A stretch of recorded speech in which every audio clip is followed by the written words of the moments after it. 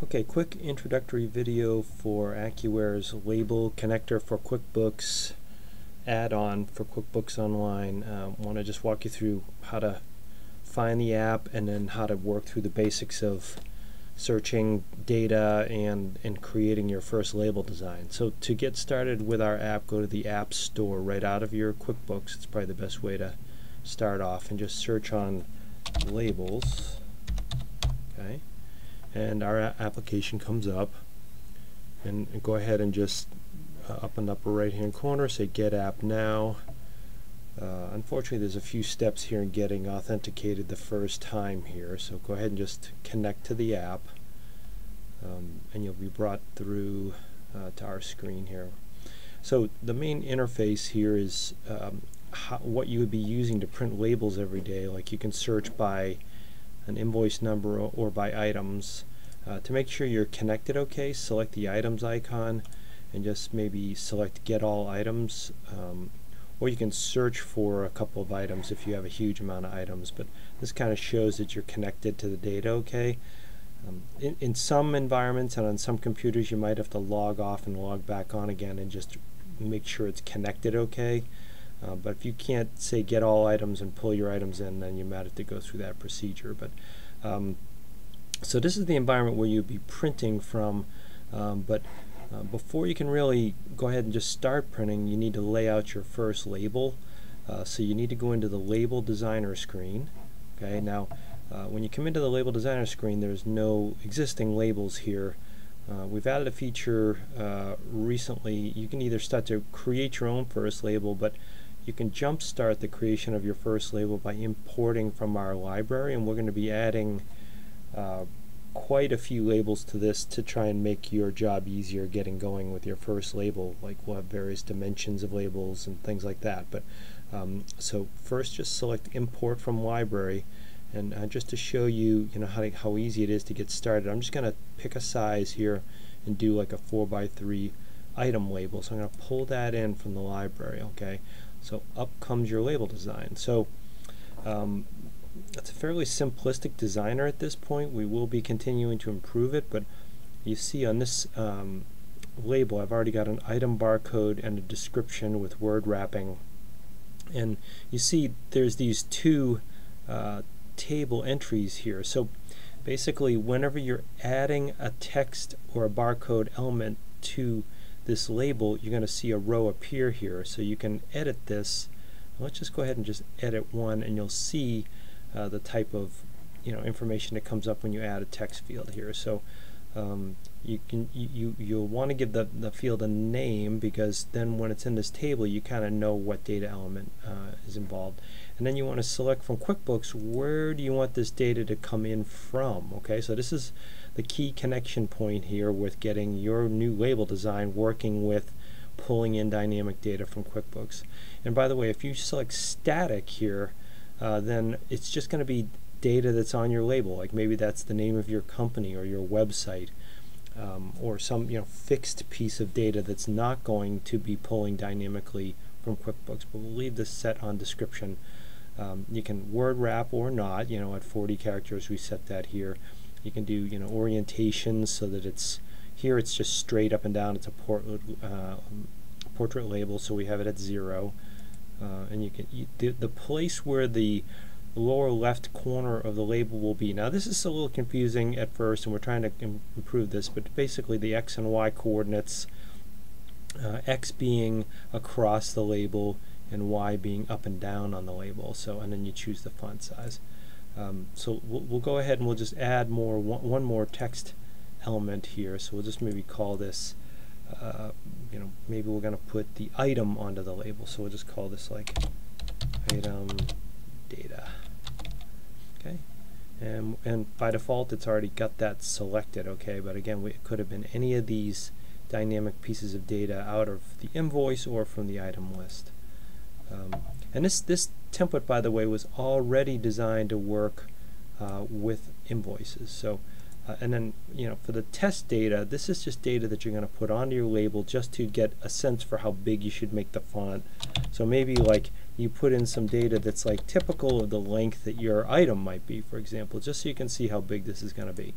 So we'll put this down at the bottom of the label, and maybe I'll put it, you know, 1/4 of an inch from the left side, and maybe, I don't know, we'll just put it 1/8 of an inch up from the bottom, and then we'll make it a 16 font and save. Okay, so now we have that item information at the lower left-hand corner of the label.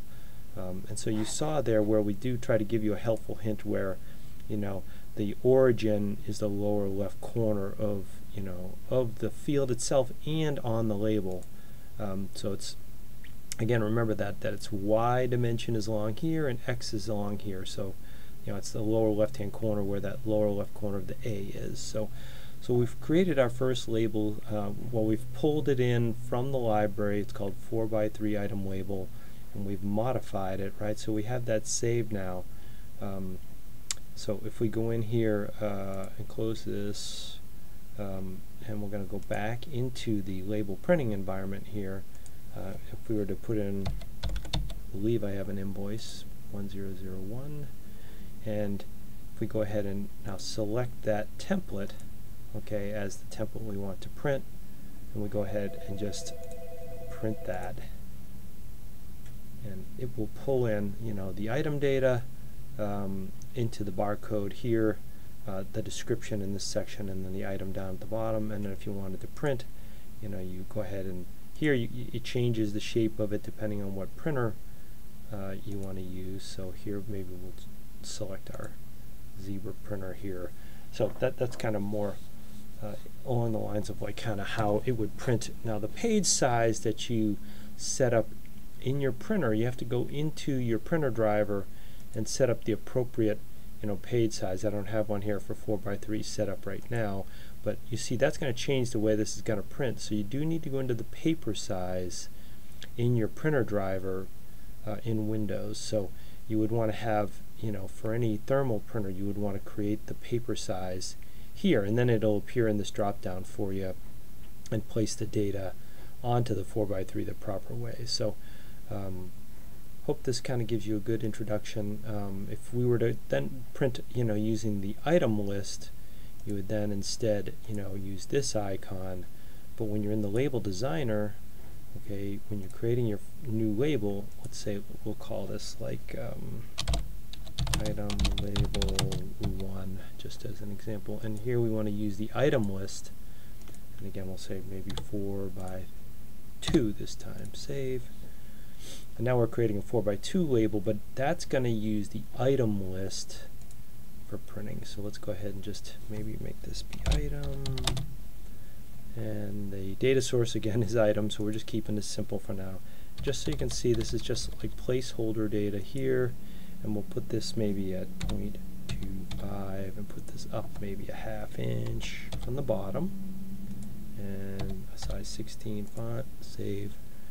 So now we've got an item label that's 4x2, and it's designed to work with the item list screen because we selected that when we made the first header, when we first created a new label. So now we have an item item label 1, so we'll close this. So now we'll go back into the items list, get all, and let's go ahead and just pull an item here. Maybe let's do this item right here. Print. Oh, I gotta see, it forces you to select the template, which I didn't do. Print. Okay, so it's pulled in that item for that t-shirt. Okay, the item was AB2345. So it's dynamically pulling that in, so you can, we could have put anything on this label from that drop down list of supported fields. So like anything from this drop down list that's to do with the item. In some cases, like the ship to address, of course, you won't be using if you're printing from the items list, right? So hope this gives you a good introduction to the AccuWare's label connector for QuickBooks Online Edition. So the idea is you come into the main screen, you definitely have to go to the label designer, and most likely you can pull in a label that's very close to yours and you modify it. You can change the dimensions of it to be the dimensions of your label. but you will need to go into the label designer and create your label to prepare for printing. And we will walk you through and help you, and we can even create a library label for you if you call AccuWare, and we'll help you with that. Thanks. Hope this helps give you a good introduction on QuickBooks Online Edition Label Connector.